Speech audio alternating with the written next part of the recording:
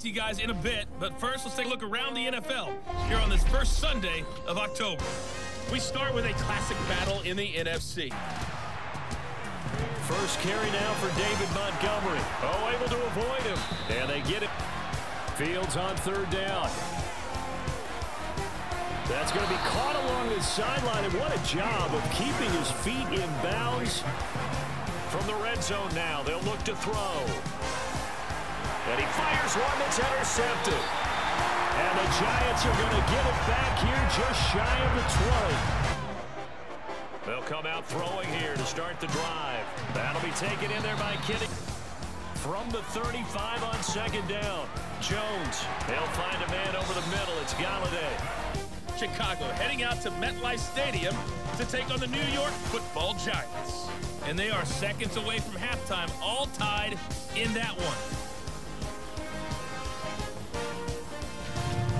From there, we head down south to Atlanta. Brissett going to go to the air right away.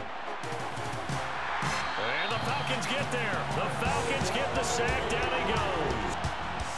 Now Brissett. He'll get this one underneath to Hunt. They showed off a nice juke of the defender before the next wave could bring him down. 7. Here's Mariota. That completes to Drake London. And he'll work it across. Throwing, Mariota.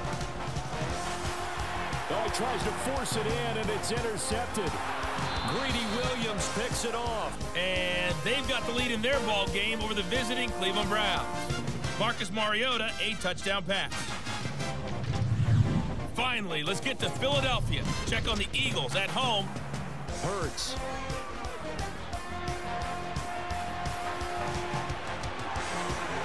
And able to get this one across the 40. Second down, back to Sanders. They find some open field here. And all the way to the 2-yard territory. Might he go for it? Third and goal. Here's the option left. And he's in for an Eagles touchdown. From the gun, it's Lawrence.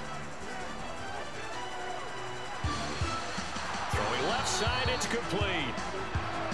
Here's Lawrence to throw. Got his man complete over the middle. That's Robinson. And that game's all tied up as they play the visiting Jaguars.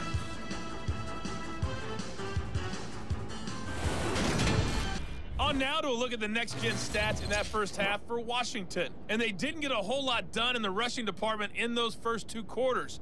They probably feel pretty lucky to be tied here at halftime.